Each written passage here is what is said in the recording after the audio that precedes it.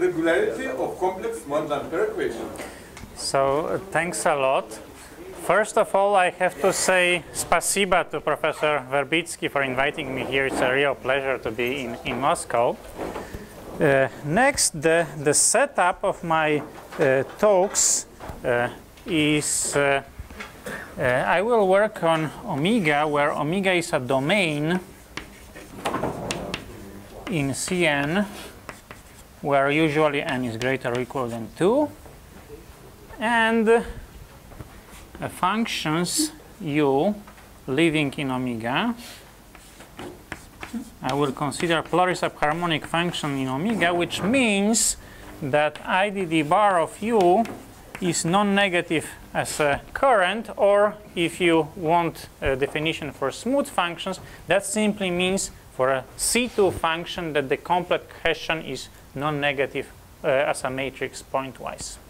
So I have to warn you that a lot of my talk is well known to experts, but of course the talk is aimed at non-specialists. So once again, I apologize to the experts for that.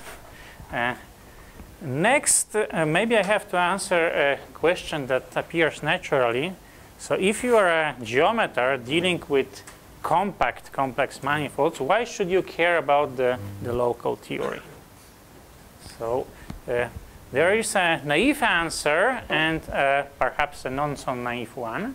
So the naive answer is this. So if you work on a compact manifold, and there you'll seek for global solutions to the Monge-Ampere equation that we learned just an hour ago, then locally, since omega can be written as IDD bar of a potential, then rho plus phi locally solves the Monge-Ampere equation that the complex Hessian of rho plus phi, or let me name it u if you prefer, dzj dzk bar, well, is equal to the preassigned function, or maybe not exactly f because of the volume form, but some f tilde, which is non-negative. And I will impose more assumption on the right-hand side later. Of course, so locally, your global equation to solve is exactly fitting into the local realm. But there is a deeper reason, which I would like to emphasize now. Well, if you treat the global Monge-Ampere equation with global methods, which you shall hopefully hear about during the next days of the conference, then there are a lot of good things that you have just from this compact situation. First of all, there is no boundary issue whatsoever to worry about, and there are a lot of compactness things that help us, that are on our side, but there are some drawbacks.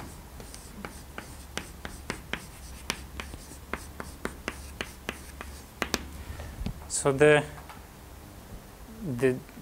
greatest drawback of a global method, if you want to work globally, is that any estimates, say if you work with a priori estimates, have to take into account the worst scenario possible, right? Because it's a global method. So it cannot distinguish between the local situation where we prefer to have something better and the situation where the worst case occurs. So let me draw one example illustrating that. So suppose we are working on a compact complex manifold, and there is some divisor where bad things happen, and you want to solve a Monge-Ampere equation with a singular right-hand side. So to be more specific, the setup is as this. So X omega is a compact Keller manifold just as before. So you want to solve the equation with right-hand side given in the following way. So there will be a function g. So g is strictly positive, smooth. So g is smooth. So that's not the problematic part. But Additionally, let's assume that there is a holomorphic line bundle over X. Oh, the arrow is not exactly the way I wish, but there's no place for that. And suppose there are two holomorphic sections of the line bundle L, so say sigma and tau, and then I multiply G by the norm of sigma with respect to the metric on L, raised to some power, non-negative power A, and divide by the norm of tau raised to some other non-negative power B. A, B are non-negative. So at the zeros of the sections, which are illustrated on the picture as this divisor, of course this is singular, and of course the singularity depends on the exponents here, and of course on the intersection of the zeros of sigma and tau. But so if moreover this right hand side is normalized so that the total integral is matching the integral on the right hand side, then general pluripotential theory tells you that there is a solution for this equation even though the right hand side is not smooth. The question is, what can we say about the solution itself? So since the singularities are exactly here, so the natural guess would be, well, of course it cannot be a metric throughout the singularities, so the solution has to be singular in some way. But the natural expectation is that you are smooth, say, away from the singularities. And ideally, you have to some control how this metric on X minus the zero set. So how this metric degenerates when we are closing up to the singularity set. Let me say also that this is not an artificial setting. So if you look in the original Yau's paper, he already considered right-hand sides of this sort. And the partial explanation for that is this one. So as we know right now, the Ricci curvature of a metric is essentially you take the logarithm of the volume, of the determinant, and then you take dd bar. So if you take the logarithm of f, that roughly means that you have to deal with the logarithms of the norm of the section.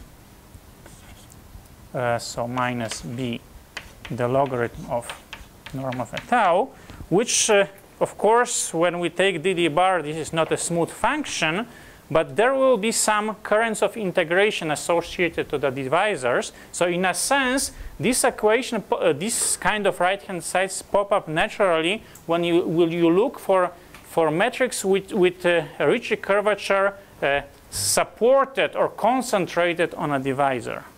And this itself is very natural in this conical setting stuff, which was important in this solution of the Tianyao-Donaldson conjecture. So this is a natural setting, but now let us go back to the a priori estimate business. So how can one prove, for example, that the solution is smooth of this singular set? Well, of course, if you try to apply the C2 estimates that you are promised to hear about next day, you have no chance because the global method cannot work. The metric is not well defined globally. I'm not saying that global methods are impossible to work with in such a setting, but there are some subtle techniques, but they work only under extra conditions. So maybe as a side remark, I will put the following question, just to show you that, well, there is a lot to work on in this business. So assume the right-hand side is quite similar to what we described here. So f is integrable with respect to the volume form, and is smooth on the manifold except on some analytic subset, which you can take to be subvariety or a point even, then if f matches the integrability condition, general theory tells you that solution phi, the unique solution phi, up to an additive constant exists. And the question is phi smooth on the non-singular locus? Or in other words, do we get a true, honest metric outside of the singular locus? So as stated, without further assumptions on the right-hand side, this is open. So for this reason, working locally in a chart, say away of the singular set, might be one way how to attack problems of this sort. But before I move to the local theory, for pedagogical reasons, let me briefly explain what happens with the corresponding Dirichlet problem, because the Dirichlet problem is the equation coupled with boundary data. In this setting, we don't have any boundary data to deal with, so it's a different story. But let us first deal with the Dirichlet problem.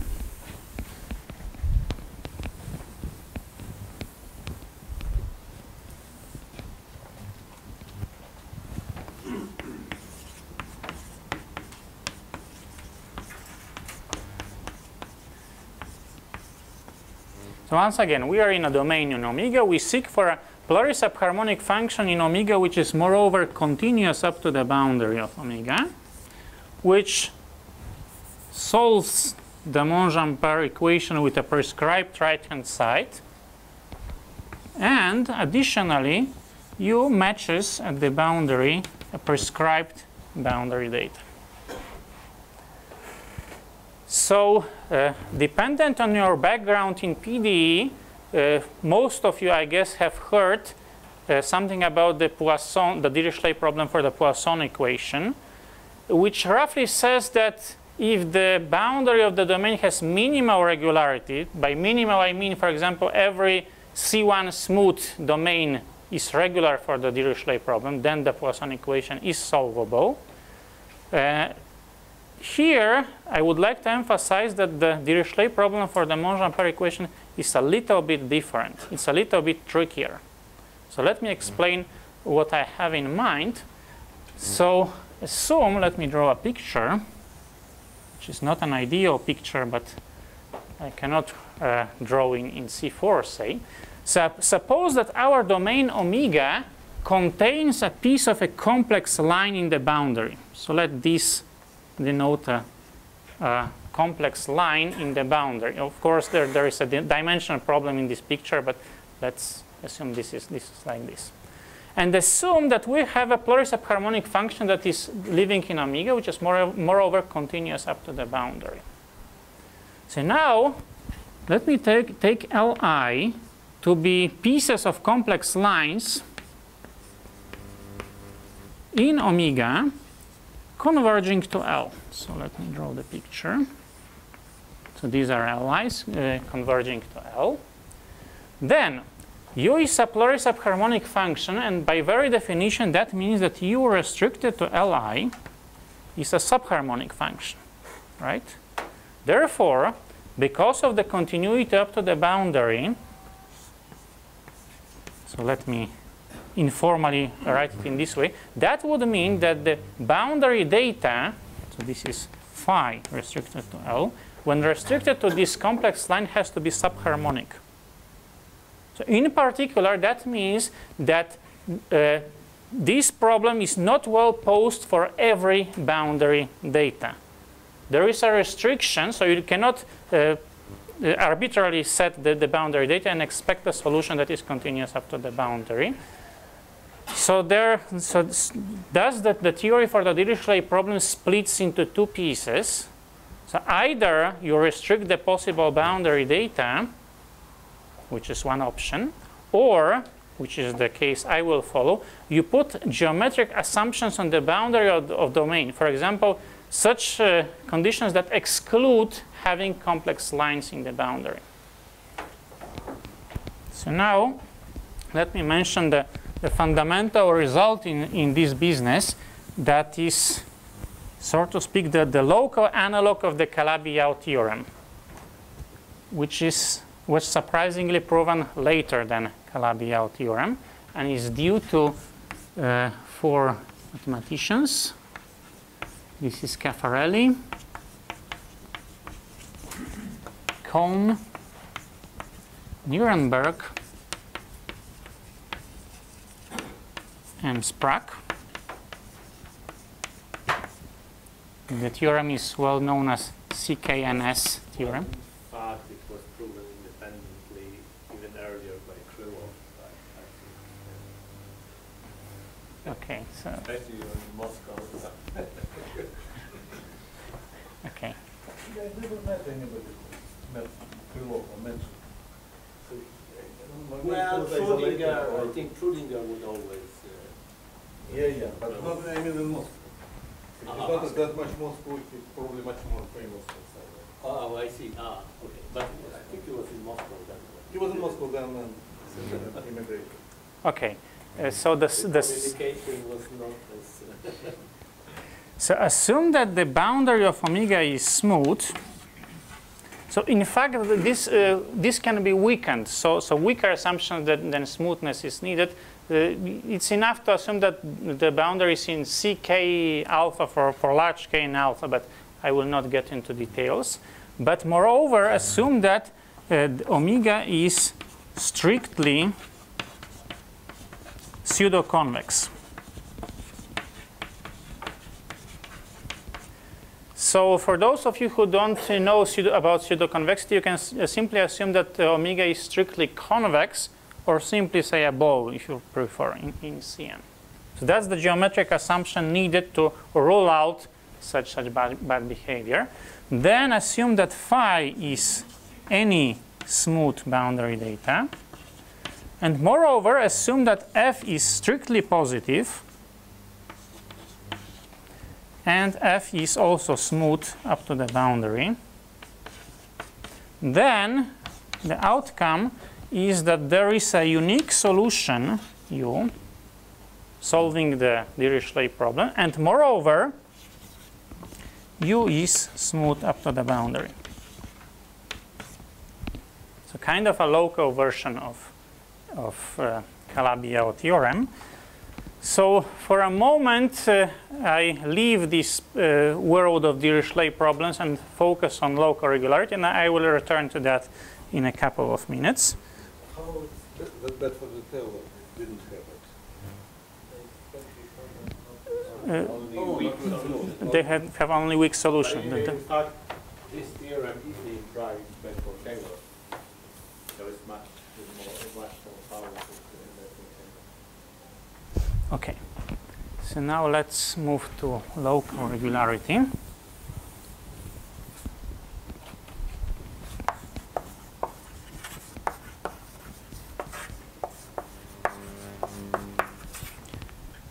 So we keep in mind that setting that we have a compact manifold and we work in a local chart where the right-hand side data is smooth, and we expect smooth solutions for that.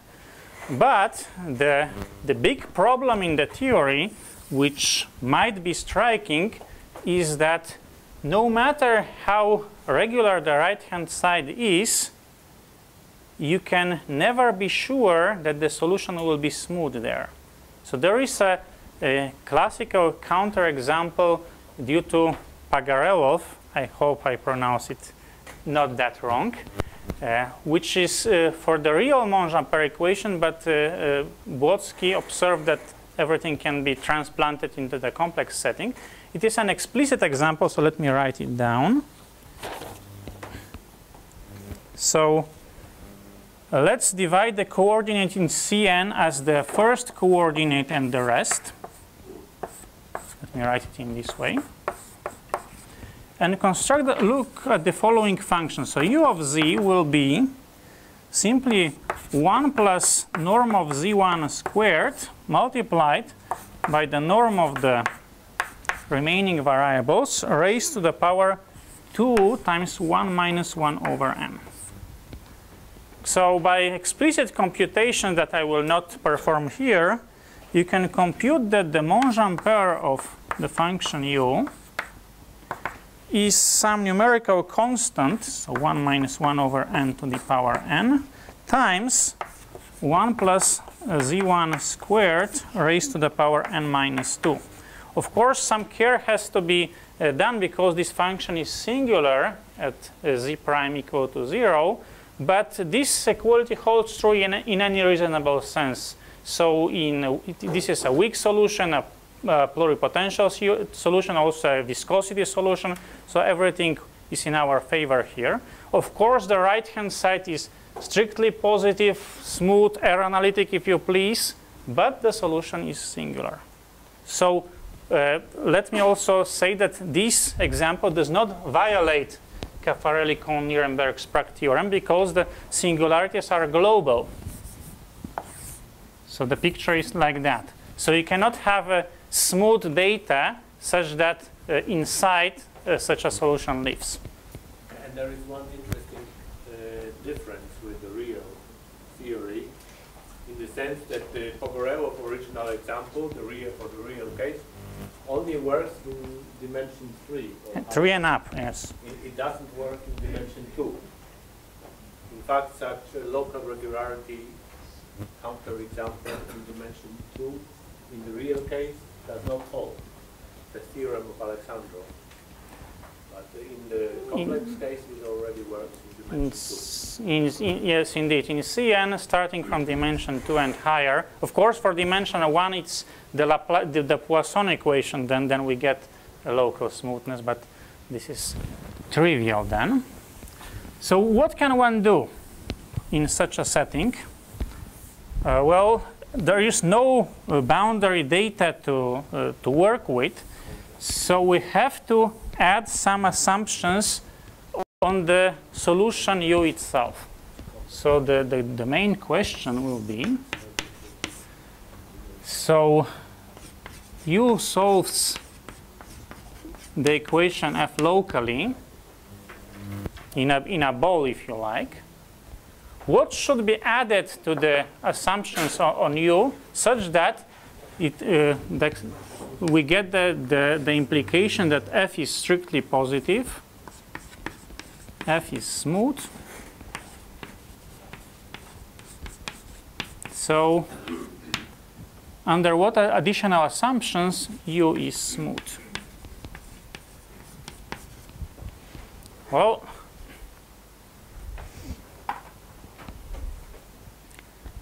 this example clearly shows that something has to be added. But on the bright side, what we heard during the Zbigniew-Błodzki's lecture shows us that if u has some much better regularity, for example, if we assume that u belongs to the space C2 alpha, which means, of course, that u is C2 differentiable and the second partial derivatives are alpha Hölder continuous in the domain where everything works for some alpha greater than 0, and f is strictly positive and smooth, then the implication is that u is smooth. So maybe a quick explanation why this holds. Well, let's cheat a little bit and differentiate the equation.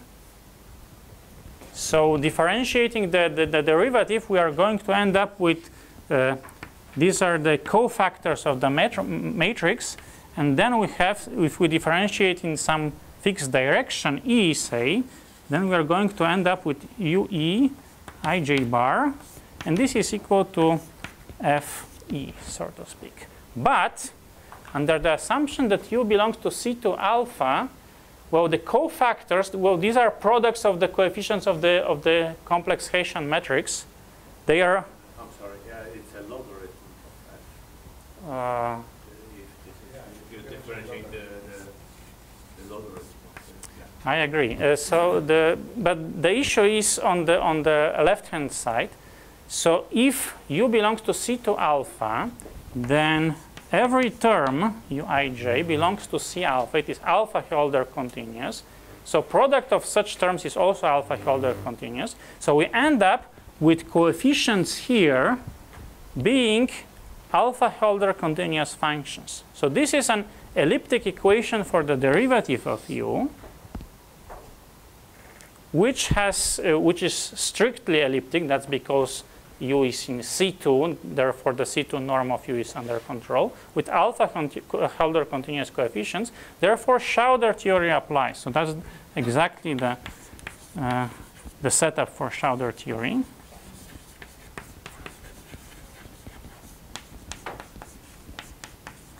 And that roughly says that a solution gains two derivatives. So in particular, if the right-hand side is smooth, which is by assumption, then the solution will be smooth. Using this Evans-Krylov theory that was also mentioned, you can reduce this assumption, u being to C2 alpha, to Laplacian of u being bounded. So that's enough under this assumption to assume that u is smooth. Observe that this is not satisfied in this case.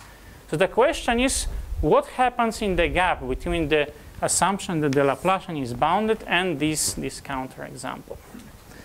And the answer depends on what kind of regularity scale do you work with. There are two standard scales of regularity used in PDE. You can work with Sobolev scale,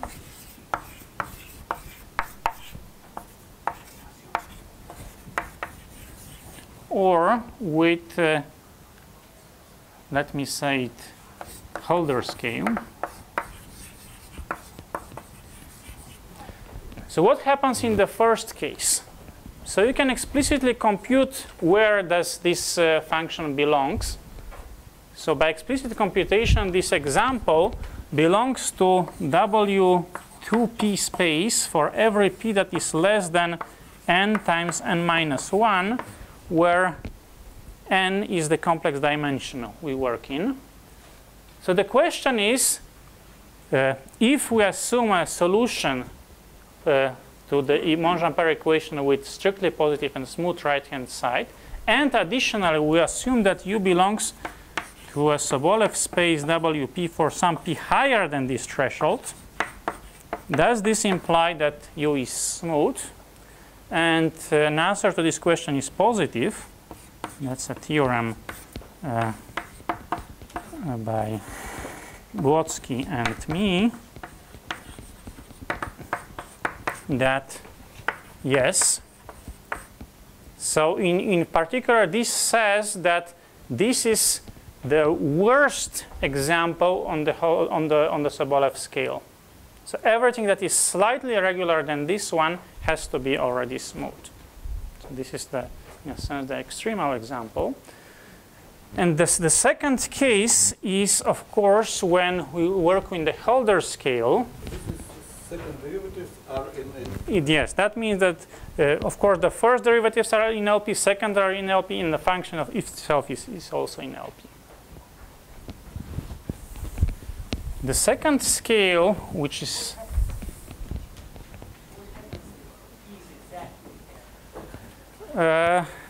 different thing may happen. So under some additional assumptions, for example, that it belongs to a slightly irregular space than n times n minus 1, some sort of Orlich space, as the answer is yes, the general case remains open. But it is kind of a borderline case. Now, if you work in the Hölder scale, then this example clearly belongs to the space of functions that are once differentiable, and the first derivative belongs to the space 1 minus 2 over n. So right? A for A 1 minus 2. Oh, yeah.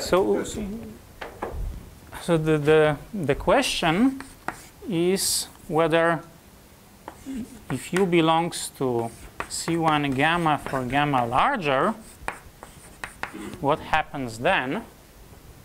And quite surprisingly, we still don't know the answer to this problem. So this is open. So without getting into the details, let me briefly explain why the Sobolev scale is better than the Holder scale in this business. If n equals 2, then the function is Lipschitz. Well, that's what we get then, because we multiply by z prime. Then it should be C11.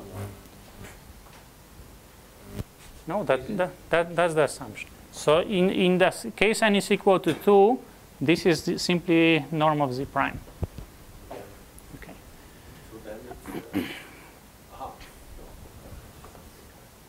Okay. Now, if we work in the Sobolev scale, we have two weak derivatives to work with. Okay. So then the cofactor matrix, which I mentioned, Uij, well, you cannot make sense of that pointwise, but of course, that makes sense in some, not in LP sense, but LP over n minus 1 sense. At least we have some condition on the cofactor matrix, and therefore this operator taking the function h and sending it to such a quantity at least makes sense in certain LP spaces under good assumption. To the contrary, when we work with C1 gamma functions, then there is no hope to take two classical derivatives or two weak derivatives of such a function, and therefore this cofactor matrix doesn't make sense at all.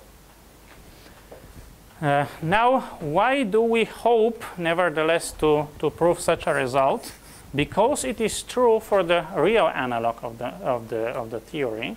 Namely, if we work with the real Monge-Ampere equation rather than with the complex Monge-Ampere equation, then an analogous statement, as I said, there are examples like this in the real theory starting from dimension 3. But then the analogous result is true, as well as the Sobolev scale regularity. And all this is due to results of Urbas and Caffarelli.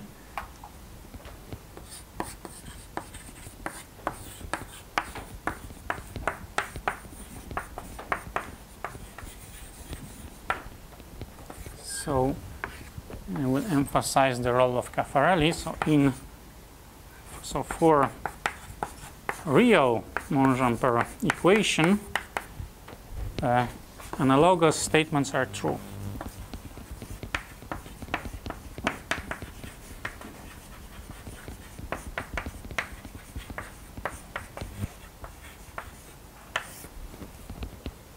So I still have some time, so maybe it's a... So in the real case, we deal in Rn, and there we deal with real Monge-Ampere equation. If I remember correctly, the example looks exactly like this one. So it's once. So it is n rather than 2n. If I remember.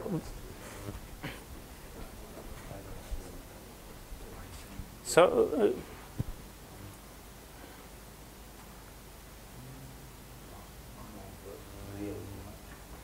1 over the real dimension.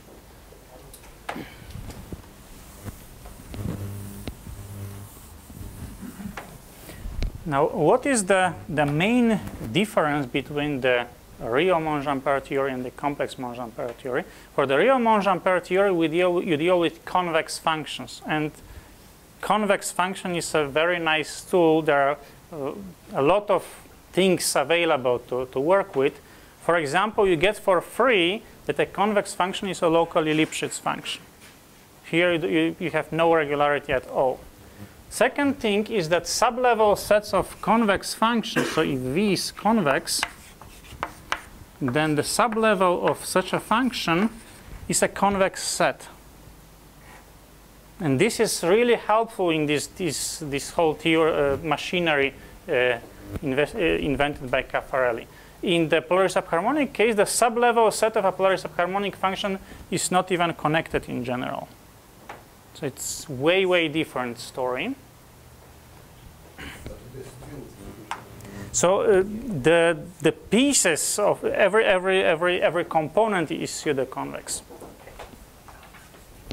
Okay, and last but not least, as I said, the real example of Pagarelov exists, but additionally, in the real case, there is so-called interior estimates for the Monge-Ampere equation, and they consist of the following. If we consider the Dirichlet problem that the real Hessian of V is prescribed, V is convex, and V restricted to the boundary of the domain is 0, observe that this is slightly different than the setting of Caffarelli, Kohn, Nirenberg, and Sprague theorem. We prescribed boundaries data to be 0, but we don't assume smoothness of the boundary itself. So the convex set might be singular, it might have cusps whatsoever. Then the solution has C2 interior estimate. That means that the C2 norm in any compact subdomain, so that's U, in any compact subdomain, you can bound the C2 norm of the solution by the data available.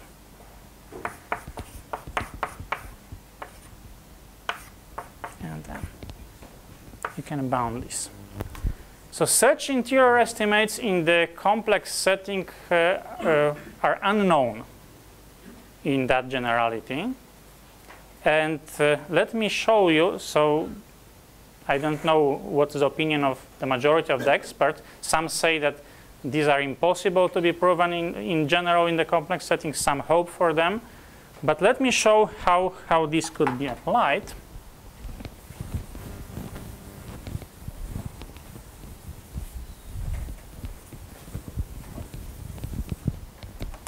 To our initial problem. So say we work in a chart where we have the solution to the Monge-Ampere equation.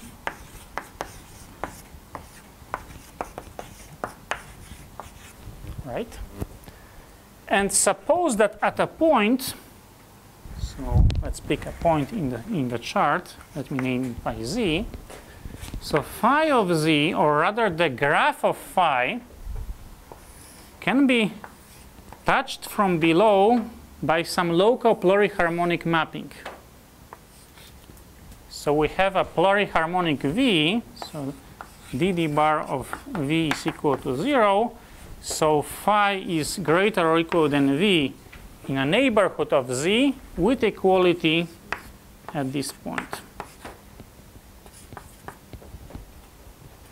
So this is an assumption. Of course, it is trivial when phi is C2 smooth. Then you do the Taylor expansion, take the pluriharmonic part of order up to 2, and that will play the role of the function V.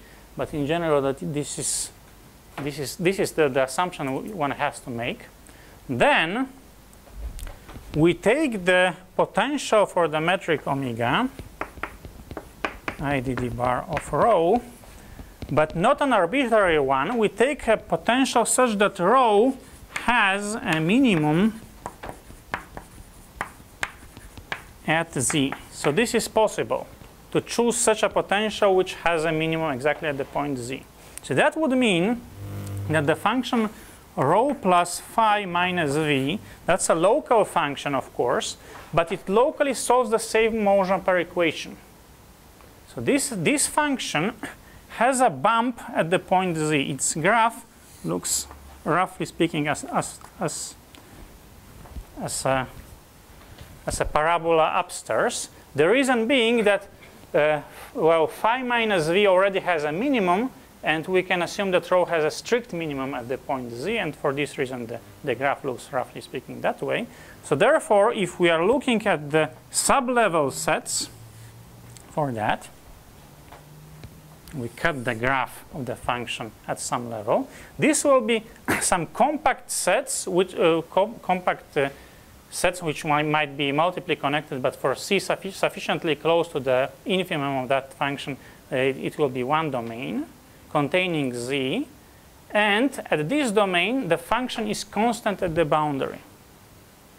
So we consider then the Dirichlet problem over this domain with prescribed right-hand side, which is smooth and strictly positive, and constant boundary data.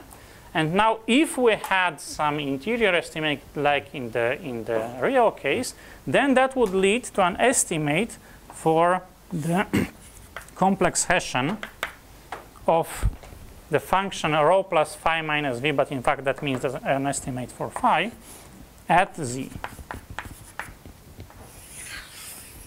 So unfortunately, as I said before, these interior estimates are missing, and therefore this kind of works only heuristically. So there is a lot of work to be done to make this picture work globally. So I think that's everything I wanted to say. Thank you for your patience. Questions, comments? I have a question. The right-hand side f is a constant, positive constant. Yes? And you prescribe certain boundary condition. Yes? Is there any interior regularity? A special case, just on the right-hand side is a constant, because it serves like a harmonic function for the linear equation. Well, if you take constant boundary data, the question is open. If you take any boundary data, then this case, in this example, dimension n equal to 2 has constant right-hand side, and it's yes, and you can make that in any dimension to work. So constant right-hand side, but without assuming something on the boundary data doesn't work. Even constant do not yield smooth solutions. So you have to assume something on the boundary data.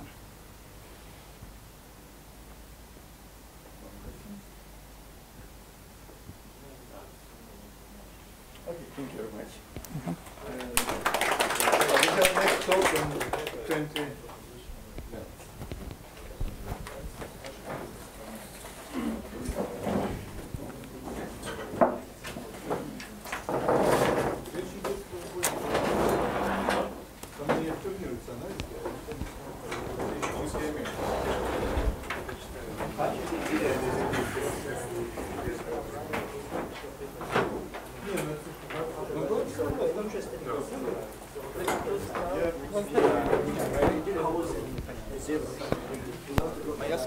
Yes? So you have something like complex analog of C1 estimates of Caffarelli, if I understood correctly. For C1, there is an interior analog if the domain itself is convex. Okay. But in a general pseudo-convex domain, this is open. So if the domain is convex itself, then interior C1 estimate holds. But in the real case, as in the real case, in the complex case, you have the same theorem. I'm just asking because I don't know. So there are theorems of Caffarelli about C1, which is more or less, well, it's not that hard, and C2, which are very, very difficult. So it's more like the first part. Yes, but well, having an interior estimate for C1 Yes. in a general pseudo-convex domain is open. That's open. In a general. If you assume convex domain, then it's true. But for pseudo-convex, it's open. But it's non-convex probably not true. Well, I don't know what to believe in right now. For there are some arguments against that, and good reasons for that to be. Again, you're talking about